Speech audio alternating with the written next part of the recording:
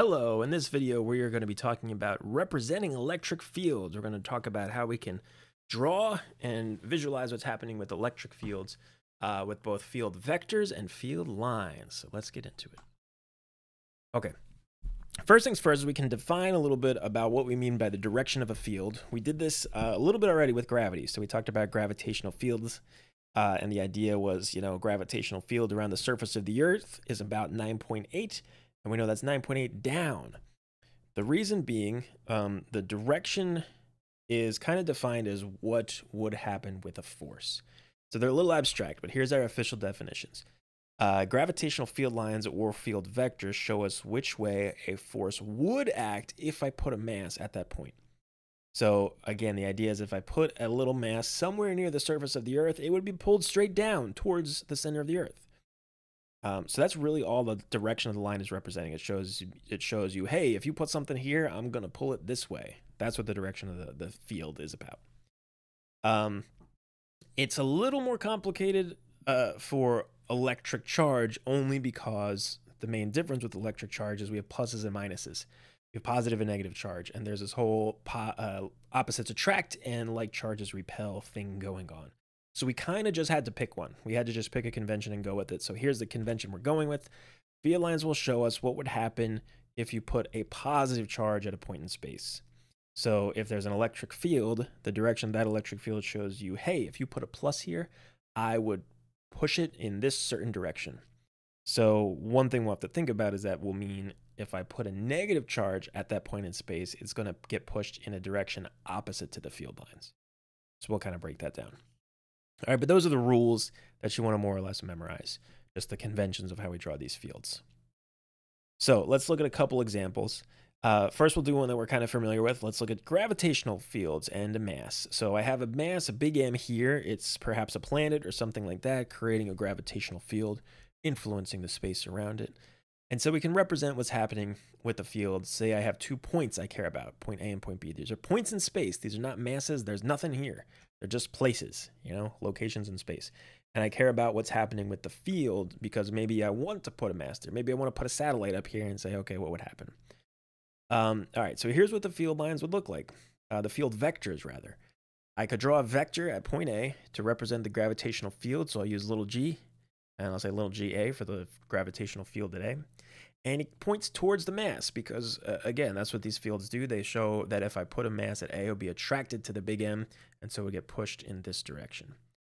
Whereas if I go over to point B here, I would draw a field vector like this. Again, points towards the center of mass, big M, which we treat as a point mass, but a little shorter because, of course, like all vectors, the length of the vector represents the magnitude of the, in this case, field strength. So I know because I'm further away and because the gravitational field obeys an inverse square law that the point further away has a weaker gravitational field. So that's how we can kind of draw these fields. Now let's try them for electric charges. Now there'll be 2 different types here because of that rule.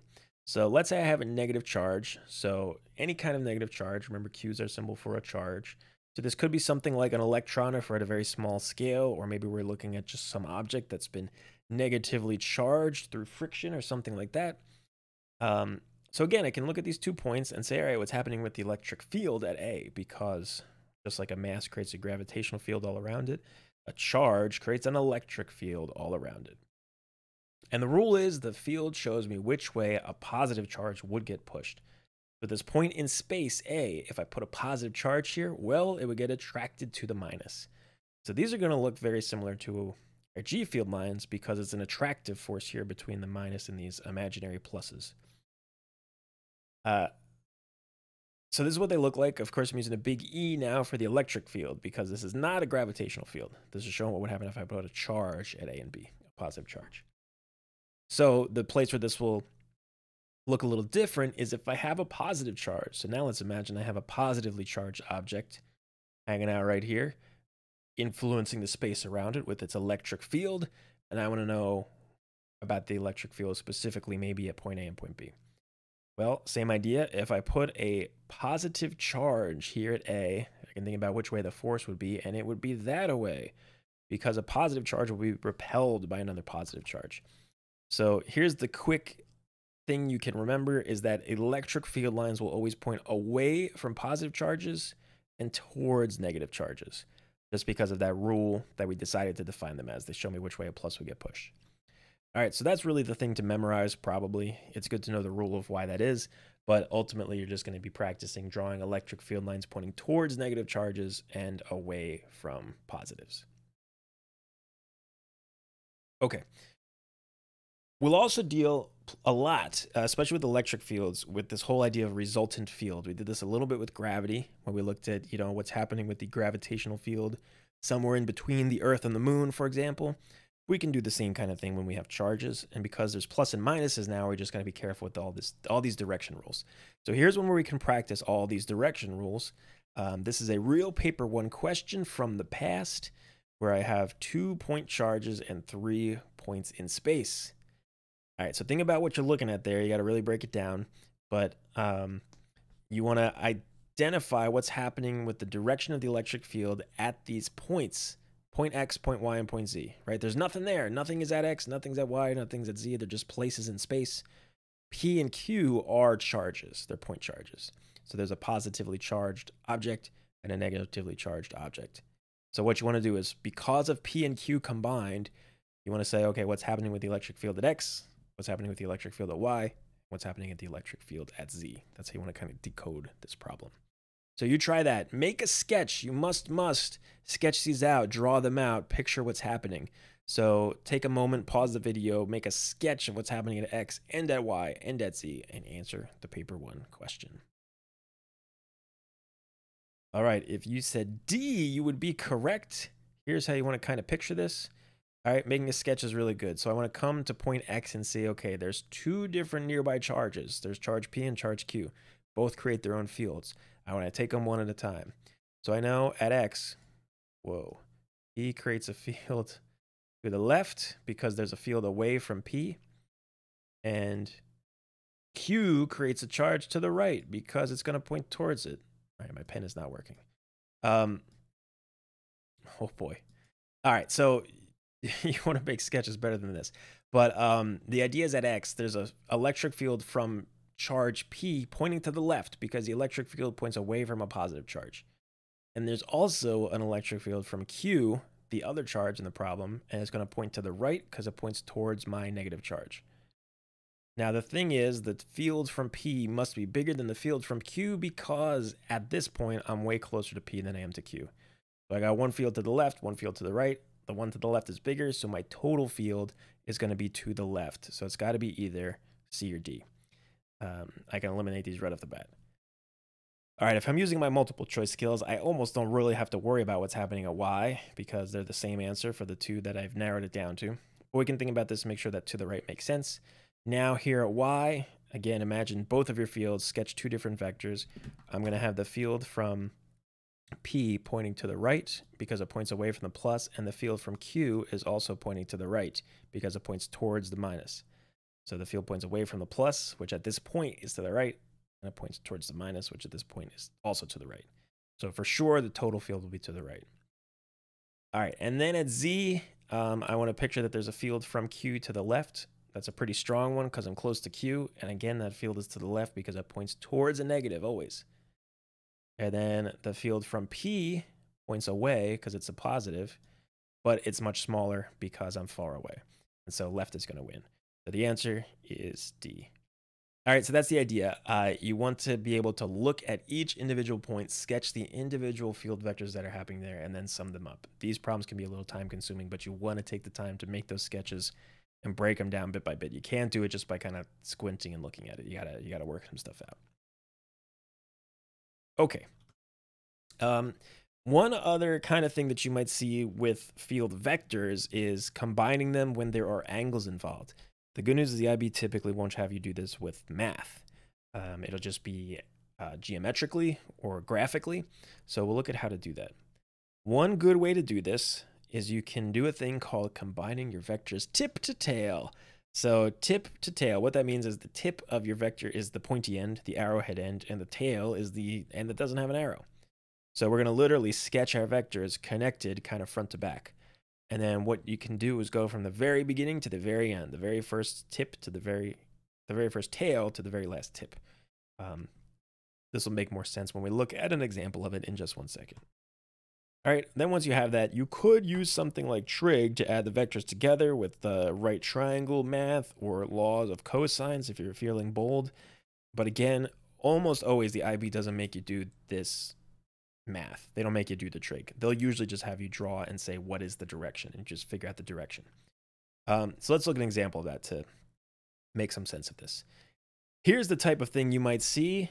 Here is a classic situation with multiple charges, and maybe I care about what's happening at some point in space like this. All right, so I have two charges, Q1 and Q2, we'll call them. They're both positive charges. And so I know Q1 creates an electric field all around it, and Q2 also creates an electric field all around it. And what I care about is how do those fields combine at this point right here. All right, so what we want to do is sketch the field from Q1 and sketch the field from Q2 and then see what's going to happen. So let's do that. I want to sketch the field from Q1. I'm at this point here. I know the field is going to point away from a positive charge. It shows me which way another plus would be pushed if I put it here. It would be like that. So that electric field from Q1 points away from Q1. And I also have an electric field from Q2 pointing away from Q2. So I'm using 1 and 2. That's the field from charge 1. That's the field from charge 2. So what I want to see is how will these combine to give me one resultant field. Remember, resultant means net. It means add the vectors together. So the way we can add these vectors together is to use this crazy tip-to-tail method, which means I'm going to sketch, redraw, and imagine that I'm going zoop, zoop, zoop, zoop, moving this vector over like this. There they are now connected tip to tail. So it's the same vector, same length, same direction. I'm just moving it over here because this will show me visually how these are going to combine. If I go from the very first tip to the very last tail, well, there we go. That's my result. So that's the mathematical combination of those two vectors. Believe it or not, that's how this math works out. And it would be to the right. All right, so again, you could find the length of this vector with geometry and or trig just by knowing how long this is and how long this is. And, I don't know, drawing a line like this, making two right triangles, something crazy like that. Again, typically the IB is not going to make you do that math of how long is this vector. They'll almost always in a problem like this say, here's two charges, here's a point. What's the direction of the resultant field? Is it up, down, left, or right? Something like that. Or they'd probably show you, 1, 2, 3, 4. So, you're just figuring out what the direction is with this kind of problem. So this is one of the really good ways to do it. Hopefully this makes sense too, if you think about the original two vectors. Essentially what's happening is the vertical components are canceling out because of symmetry here. Vector 1 is up and to the right. Vector 2 is down and to the right. Well, the positive y part of E1 and the negative y part of E2 are probably the same size. And so they end up adding to nothing, whereas the x component of each vector add together. So that's really what's happening. But again, this vector addition thing is a trick you can use anytime you have vectors that you need to add together at angles, and it's not just like one to the right and one to the left. All right, so that's field vectors, and the last thing you'll see that we've looked at a little bit already is field lines. So the idea with field lines, if you remember drawing these for planets a little bit, is that we're trying to represent overall what's happening with the field around an object. So instead of like looking at individual field vectors like we did here, I might just care about, okay, but overall, could I just draw what's happening to all of the space around plus Q? I probably don't want to draw infinity different little field vectors. So we've come up with a system of doing this, which is to draw field lines, which show this overall pattern. So if you remember doing them for planets, they looked like this for gravitational field lines. So I said gravitational field lines can point towards, say, the Earth. They show that if I put a mass anywhere near the Earth, it would get attracted to the Earth. And close up, it looks like this. Well, this is what it's going to look like for charges. Let's break down the rules and then draw these. Okay, so again, they're showing the overall pattern of the field around the object. Instead of drawing individual vectors, we'll draw continuous lines, long straight lines, and we put arrows on those lines to show which way the field is. So again, instead of drawing individual vectors, we draw lines. So the idea is these are lines that go, infinitely far. And so we just draw little arrowheads on the lines to show, what's the direction of the field. So here's what the field lines would look like for positive and negative point charges. Again, the key thing you want to remember is electric field lines will point away from a positive charge and towards a negative charge. So they should look like this. You'll notice some of the other stuff we talked about with field lines is still true here. So as you get further away from the charge, we can see the field lines spread out.